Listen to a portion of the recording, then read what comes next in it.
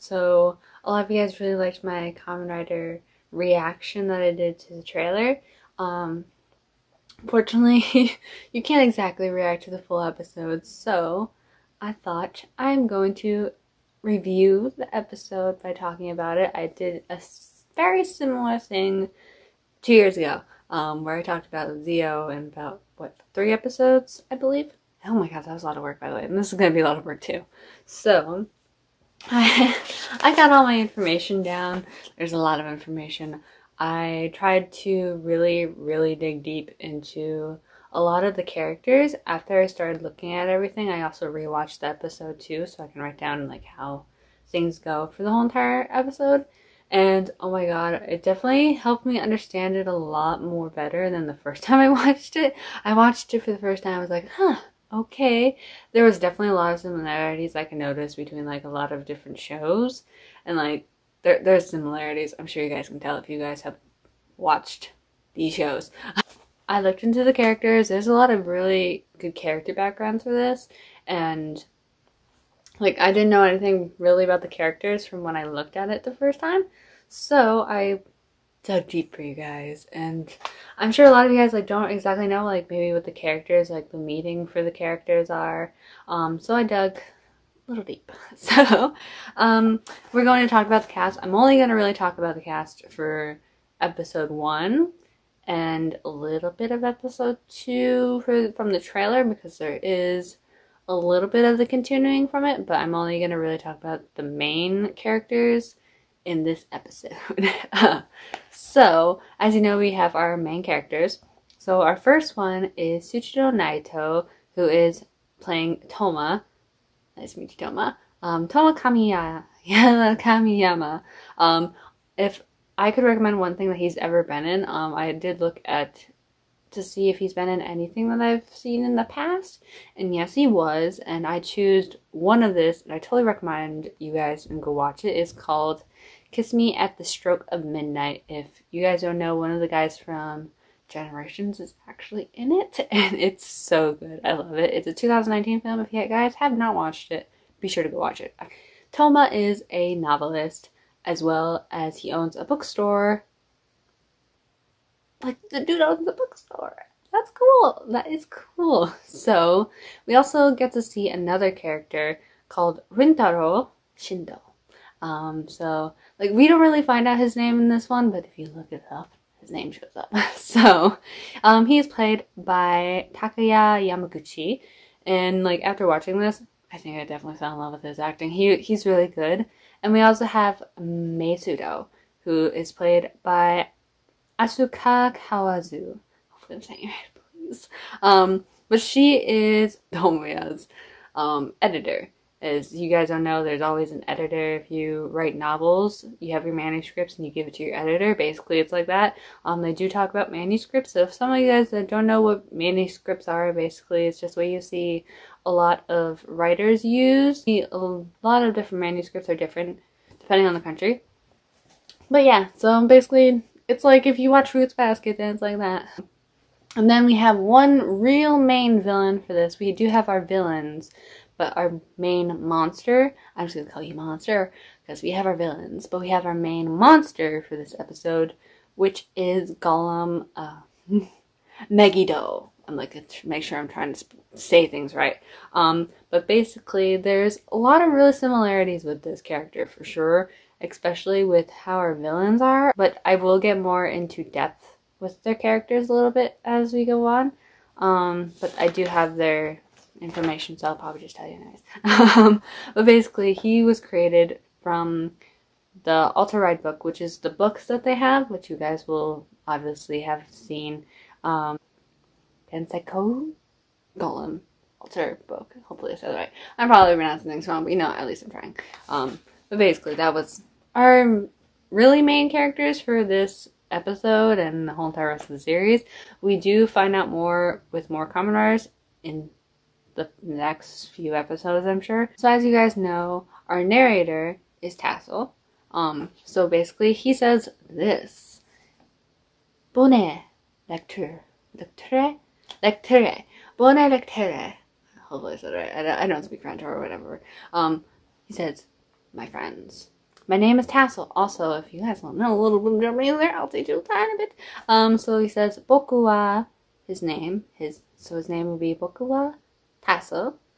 And so it's like, you could say Boku wa Queen or Boku wa whatever your name is. So that's a little Japanese there for you guys.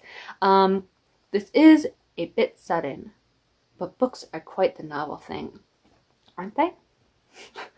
Sure. Absolutely everything can be found in books. That is very true. Like unknown knowledge of experiences. Once upon a time. Oh, I see. We're starting how this is. Okay. I see how we're going. This world we live in was created from an extraordinary book, which we do hear a lot more later on in the whole entire series, as well as the episode 2. But that book is the source of myth, stories, living creatures. So those two, you will see a little bit more about me talk about those a little bit with our villains. So, as well as specific techniques and more. As well as containing all of human history. Yep, books have history. Duh. Swordman chosen by the Sekin, which is also known as Holy Blade, which we do see a lot, have been keeping the peace by protecting the book. But one day, some bad people who wanted to snatch it away appeared, and the book was split and shattered and scattered. Scattered, you know. Well, I guess it's the same things. Shattered is breaking it. Scattered is going everywhere. That actually makes sense though. Once it breaks, it scatters on the floor. Or it scatters wherever it is. Oh, I just made something there.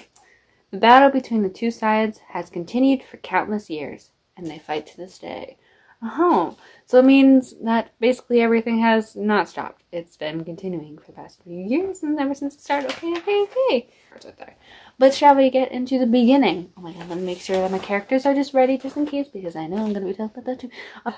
So as a child, he, aka Toma, was caught between Sword of Logos and Megiddo. As you know, so Sword of Logos is one, and Megiddo is the others. So our villains are Megiddo, and our swords are our heroes. So however, a girl fell into Earth, aka the girl we don't really physically find out her name, but I did find out her name. Her name is Luna. Great to see you, Luna. So he did try to save her. I'm still talking about Toma here. Toma did try to save her, but unfortunately, the hand. I don't know the word for that. But then a mysterious person came out, and he's more known as the previous Rider Saber. But he is also actually a member of Logo, Kamen Rider Saber, aka Holy Blade, also known as previous Flames Swordman. As you can tell, there's swords involved. They're swordmen.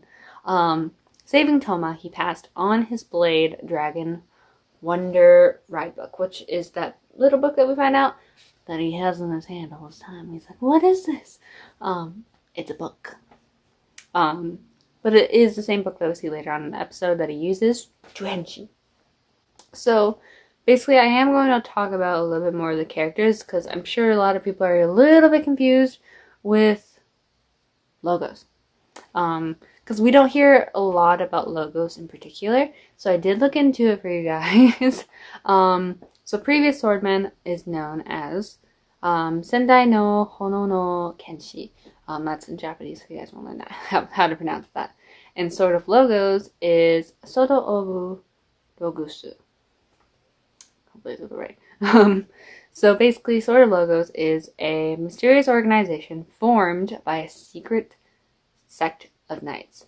So, you know, swordmen, knights, basically, that are sworn to protect the book at all costs. The book is basically called the Book of Ancients. So, you know, it holds all the ancient mysteries and everything. Let's call it the Sword of Ancients, or the Book of Ancients. But basically, it helps keep peace with the world. I don't think it's still peaceful if you're still in war. But each one of these members of swordmen have a specific element. If you do see that Toma does have fire, and then we do find out later on that there is another And there's more too in the future too. So, but we find out that previous warrior, previous swordsman, who was Kamen Rider Saber, had fire as the element. Okay, so the founder is Sophia, who we do find out in episode 2. We get to see a little bit of her, but that is Sophia, who is the leader. I'm just saying she's the leader because she is the founder. Then we do find out that Rintaro Shindo is also a member. He has Swordsman of Water, which is why he's blue. Get it? Which is known as Mizuno Kenshi, also known as Kamen Rider Blade. Bang. And then we do find out that there is another one that we find out later on. There is a few more, but I believe he will probably be the third one that we could possibly see next after we get to know these two. So the third one is who I'm thinking might be the next one, is Espada. Hopefully I'm saying that right. Basically, he's the thunder. Like, you can see that a lot of them have a lot of different specific elements. There's fire, water, there's ground, earth, basically. So basically, after all that happens, and after he met with our previous Kamen Rider Saber, who gave him the book, we find out that Tomoe wakes up from his dream. And he wonders why the book is still in his hand, as you guys can tell. And he wonders, man, it's the same dream again. Why do I have this? I think I'm forgetting something important.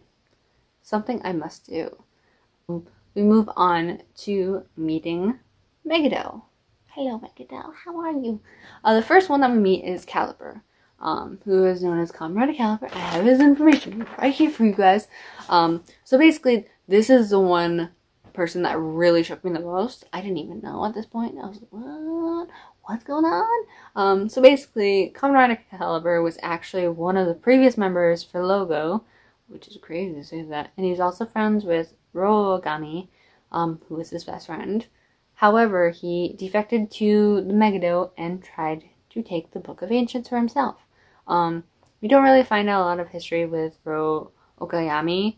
All I know is that he's Kamen Rider Buster, also known as Swordsman of Land. He's also a member of Logos. So we don't find out much about him. I don't know when we'll really find out more information about him or when he'll show up. Caliber says this to Sartorius. The book saying, allow me to open the first page. We go back to Toma, who then we meet up with May. Hello, May. How are you? But basically, the book that he was reading to the kids, or they were imagining in the world, was Ali Baba and the 40 Thieves. Before we really heard more about our another main character, May Sudo. She's crazy because she's a crazy editor, and you know editors, how they can be crazy when it comes to due dates of manuscripts. Basically, she's telling Toma that she needs next month's manuscript, and you know that's really important. There's always a due date for that. And after all that goes down, he closes the shop, and he goes to fulfill his promise that he said he would keep. And after he's leaving, we see Rintaro. How are you? Basically, like I said, he is Kamen Rider Blade, Swordsman of Water. His book is Lion Seki, which will make sense to the ending. Then we meet up again with another one of our villains called Legeru. But legend is just the meaning for him. So then we meet up with the villain for this episode. He is the one that comes out of our book. His name is Golem Megiddo. Like I said, he is from the book, is more associated with because he has a special associates. Each one of them does have a certain specific power, I guess you could say. I'm just going to say powers. But his is more with legendary creatures. So I'm guessing whatever that book has to do is whatever his power is that he can do that with. Which is why the guy with hands shows up. But then after all that happens, we meet Rota, who's the little cute kid. It's his birthday. Happy birthday, dude. Have the best birthday ever. And I guess you could say his parents did probably tell Toma to pick out a book for him. It does seem like that, because I don't think it was actually Rota who gave him the promise, but more maybe the parents, because they do own a crepe shop. So they're probably constantly busy and they don't exactly have a lot of time to go out and get something for him if they're constantly like really busy. Grapes do sound good, by the way. But basically he chose a book for him. It makes sense because he is a novelist, so he probably has a really good mindset of tons of books that kids would like. But he chooses Sans Famille, which is Nobody's Boy, by Hector Melot. Hopefully I'm saying that right. Megiddo creates a altar book, which is why we see that part of the city get with the book. And then we do see a little bit that there are these hands with books underneath, which is probably why the book suddenly shows up, because they're writing a new chapter, or they're writing a new book, or writing a new story, and whatever happens there, it's just what's writing in that book. I'm not exactly sure with that. They don't really go into a lot of depth with what the hands are truly for. I'm still kind of a little bit confused with that part, so it's the best that I can think of at least. But after being split with his family, he tells Rota to stay calm and do not cry. You are a man. Do not cry. And he goes to May, who is literally fangirling and taking pictures so much. Me girl. And then we hear a explosion happen, and we see Gollum. Great to see you again. For what? The third time already? We also see that he's holding what looks like to be a white book, but then it does turn into a more silverish and black type of book after what happened. A few hands later, though. Get it? Hands. Basically, we do see this one part before we continue with the story. It said, Brave Dragon. Appearing when the pages of this book are flipped. The name of the swordsman with the sacred destiny is... We don't really find out more after that. We do find out another thing, but after the similar occurrence happened from his dream to what is currently happening with him and May, clicks. So basically, we are a little bit caught up to where Toma and Gollum are right now. Oh, great. We get to see Gollum again. How are you? Basically, Toma sees Gollum, and he tells him this. Stop and bring everyone and the city back to our world. But unfortunately, he can't do that. Gollum can't. He doesn't want to complete whatever the book is. Whatever the book is supposed to be completing. We don't exactly really physically know what the book is trying to complete, to be honest. Trying to destroy worlds, I guess. Tells Toma that it shall emerge the world with envision. And then, they fight. Try to get the book out of his hands. Yada yada yada. And before he gets crushed. We're only halfway through this and he gets crushed. Wow. That was quick. That's when we actually see Rintaro pop up again. How are you, Rintaro? Great to see you again. After coming out of his book, seeing power suddenly come out of Toma's hand. Like, what, you were just crushed and now you have sudden power coming out of you? Okay, I see where we're going, I guess. And realizing that the book is in Toma's hands. But mostly the book that's in Toma's hand is called a Wonder Ride book, which is all the books that they have in their hands. Basically, they're Wonder Ride books. Then a dragon appears. A fiery flaming dragon appears. Revealing the sword. If you do kind of see the similarities, isn't that the same exact sword that you saw in the beginning? I think so. But it is, after he touches it, he says, I don't think so. The ending to the story is mine to decide. Bam! He transforms. Cool transformation, by the way, boy. Basically, he's a Reki Volume 1 transformation, which is more known for raging fire. As you can tell, fire goes raging everywhere. And then we see Brave Dragon again. Wow. Second time already in a row. And it says this. There once was a mythical creature with the ability to obliterate everything. Does that kind of ring a bell for you? Get it? Dragon? Obliterate everything? Fire. A few jumps later, Gollum opens the Ultra-Red book, flipping the pages, which goes from a desert to a sword, back to the world again. Wow, we're going through a lot of worlds, Lizzie. Craziness, that's right.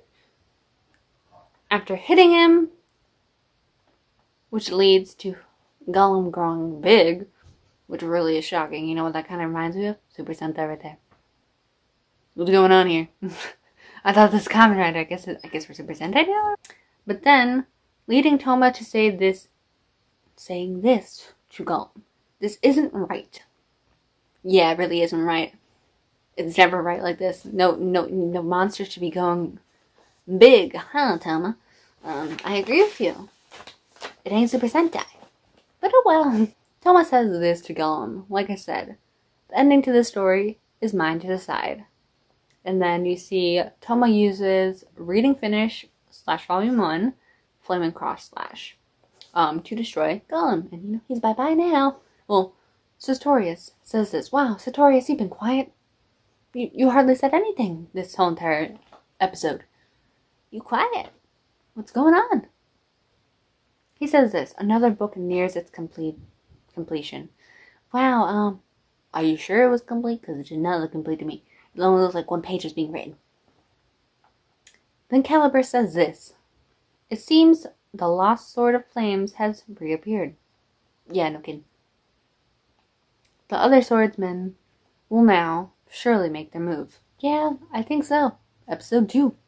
Trailer.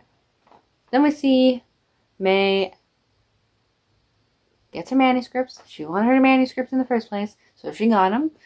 And then also realizes those pictures she took are gone. Sorry, girl. I know how that feels. Pictures be gone.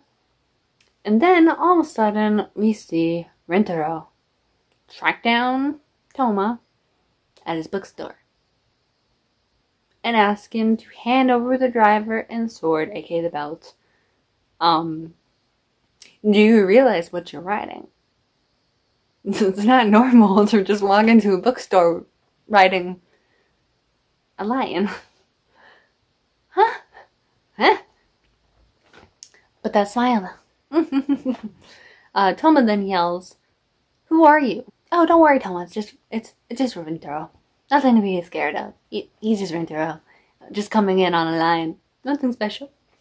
But basically that is the end of what the story goes, but then we do get a narration at the end.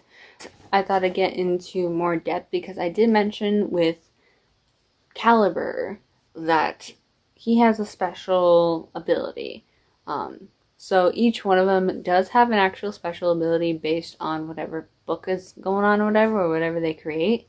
So another one we meet is, who plays Storius, is Robin Furia. But basically his name is more words for stories. If you could say Storius is what sounds like kind of like stories, so stories is just what it is. He has stories and fairy tales. Get it? Stories. Stories and fairy tales, why? It's in your name. Then we have Miguel. I'm just gonna say Miguel. Regulu. I'm gonna also name you like that too. As Tairu Takano, who has a play word for legend. Get it? Miguel, kind of legend a little bit. It's there, but not fully there in my mind. But basically his associate is legendary creatures, which makes sense for his name, to be honest. Then we have Zeus. Does it kind of ring a bell to you? The character played by Zeus is Koji Saikawa. The name also word for zoo. Zeus? Zoo.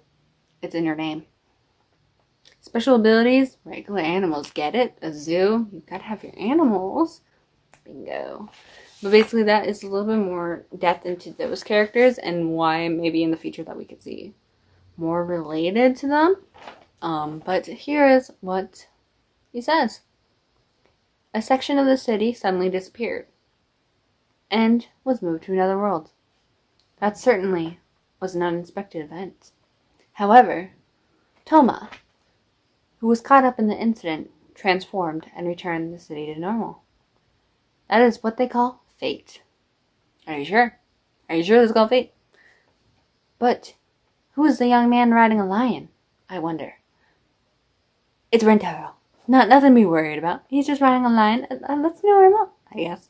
But that is currently the whole entire review of episode 1. We do, I guess, figure out more about logos in episode 2.